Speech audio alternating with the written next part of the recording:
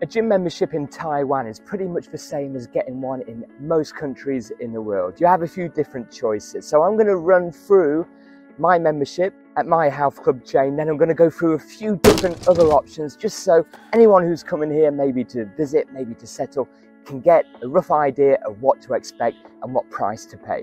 I'm a member at probably one of the biggest gymnasium chains in Taiwan, World Gym. And it is your type of factory chain where they have locations everywhere around the country. But when it comes down to gym membership, it's normally about convenience and price for people. The facility and equipment normally is similar in most places where you go. So I pay £32, around $41 US for my membership, and that gives me access to all of the different venues across the city of Taipei, apart from two. So the two ones, what are exclusive to people who pay a higher membership fee, I don't need to use anyway because they're further away. Within my membership, I get access to all of the studio classes, all usage of the facility, as in cardio machines, resistant machines, all the resistance-free weights. The majority of the gyms have a boxing ring and some boxing facility as well. There's a lot of SNQs, so speed, agility and quickness parts of the gymnasiums as well. And some of them even have a swimming pool. Some have an indoor pool, as you can see here. Some have an outdoor pool, which is brilliant on a brighter day than it is today. And if not all, the majority have access to sauna, steam room, a spa, so like a little plunge pool where you get to go naked in the pool and sit around with other guys. I don't know what they do in the women's, but that's the gents side of things anyway. This is a chain of gyms which have a few venues across the city as well, and you basically pay 1 NT per minute. So you can go in for a 60-minute session and pay 60 NT, which is around £1.50. As you can see, the facility is pretty good.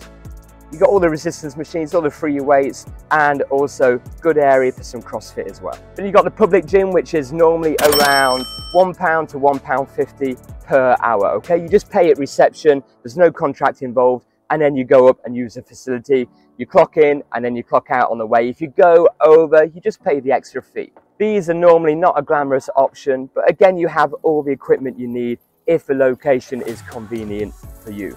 The public gyms are normally located around the city and again, easy accessible.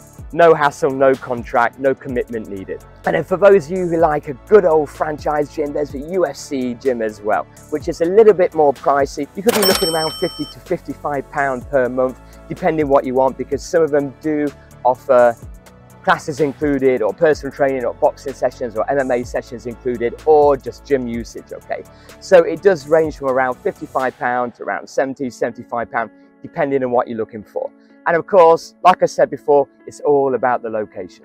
If you do commit to a contract, make sure that you have someone with you if you can't read Mandarin or Chinese, because the contract will be in Chinese and there will be certain things in there which may catch you out. They do allow you to pass your membership on to other people for a small fee, which a lot of people do who come to live and leave or study and then leave again. But just make sure you are aware of what the contract states, what the obligations are as you from a customer. Just beware that a lot of the chain ones, even like World Gym, depending on which salesperson you get, will try and push things, okay? I used to go to True Yoga, again, lots of venues around the country, and they can be quite ridiculous. So having been a member there for 2 years before, I went away, I came back, I tried to join again, and it was the same salesperson, gave me a completely different price, and tried to force personal training sessions onto me, which would have increased my price. Even I told them I'm a qualified personal trainer. They said, you've got to take them. I said, I don't want them. And that was my decision not to go with them. So you do have to be quite strong. As a foreigner, sometimes they do just leave you alone and get you to sign. Make sure you know what you're signing. And then it's up to you to keep yourself fit and active for when you're eating all the beautiful food here in Taiwan. Enjoy.